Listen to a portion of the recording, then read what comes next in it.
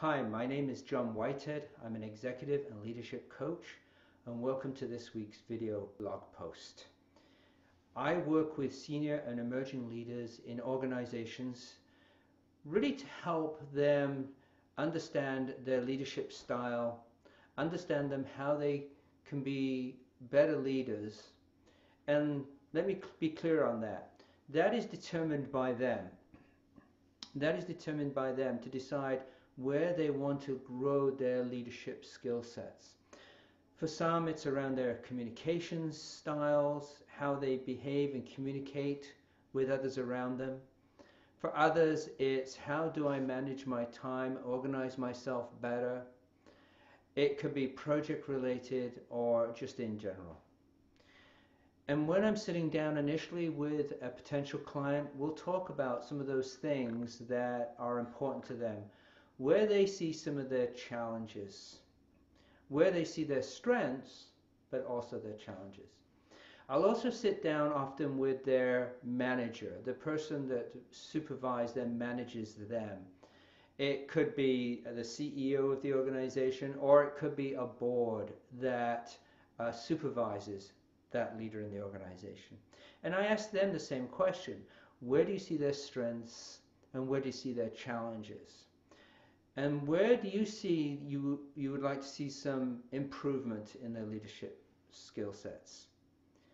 I will then often sit down with their direct reports and either do a interview, 360-degree interview, where I sit down one-on-one with them and ask again, where do you see their strengths and where do you see their challenges? Where do you see some of the things you'd like to see them improve? What are some of the things you'd like them to see them keep doing? And what are some of the things you'd like them to stop doing? And then also the same thing, I'll do that with all of the direct reports and put together a document of themes and ideas that I heard that I'll then present to that leader.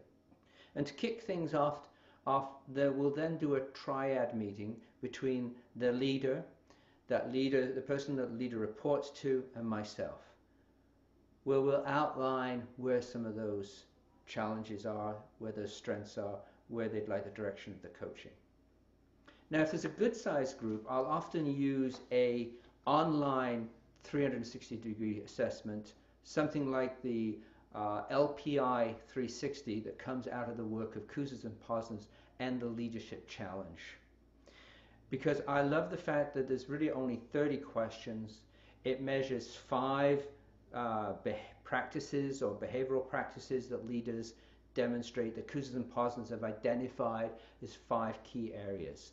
And in fact, their book, The Leadership Challenge, which is where I want to go with over the next few weeks, outlines those 5 practices. And again, one of the reasons I love this is the research, the ton of research that's been done into this, the interviews with hundreds of thousands of leaders and hundreds and thousands of other people that those leaders report to come up with 5 definitive, what they call the 5 practices that make extraordinary leaders, or what makes extraordinary leadership happen in organizations.